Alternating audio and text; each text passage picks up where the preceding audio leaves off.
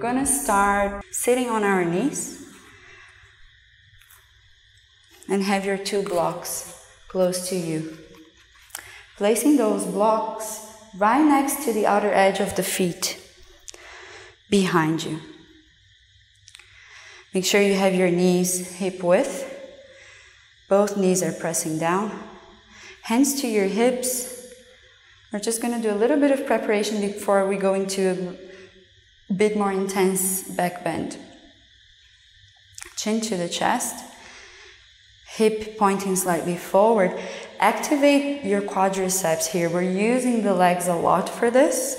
So lengthen the spine on the inhalation. On the exhalation, lean back. You can have hands on hips or arms alongside the body. Thinking about keeping a straight back. So we're using the legs a lot. Inhale to come back. 2 more times. Big breath in, lengthen up, press down with the knees. And exhale, lean back. Try to lean a little bit more, navel to spine, strong activation of quadriceps. Next inhalation, come back. Trying to keep the shoulders relaxed. Inhale, push down, lengthen up. Exhale to lean back. Hold here for a couple of breaths. Next inhalation, come back to the center. So we're just realizing a little bit the activation of the legs that are necessary for this position, Camel Pose, Ustrasana. Placing your thumbs on your sacrum, heels of the hand close to the sides of the sacrum, fingers to the sides here. Big breath in. As you exhale, your hips are pointing forward, activating the quads, slight activation of the glutes, chest pointing up. So same thing as the standing back bend, 2 directions, lengthening the spine, chin towards your chest, and opening the chest to the sky.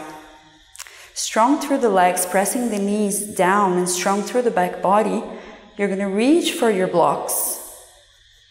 So reaching the hands to the blocks, external rotation of the shoulders, if this is possible for you today. You can reach for the blocks. If you want to go a little bit deeper, tuck your toes. Instead of reaching the blocks, reach for your heels. Still pushing the hips forward and chest up. Maybe look up, never dumping the head down. If you want to intensify a little bit more, untuck your toes. Take a few big, deep breaths.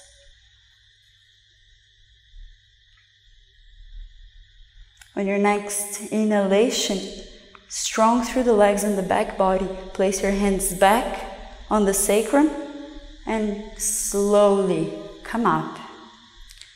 Release the arms and swing the arms from side to side, releasing the lower back and checking in with your body. Beautiful. Option to rest in Balasana or take one more vinyasa. Plant the hands, step back to plank. Exhale, chaturanga, work with your breath. Inhale, upward facing dog. Exhale, downward facing dog. Hey Ulu family, thank you so much for watching this. If you enjoyed this video, please subscribe by clicking the link below and go ahead and check out our YouTube channel for more free videos and tutorials. If you're interested in taking a course with us, you can visit uluyoga.com and choose your training either in Bali, Thailand, or online. Namaste.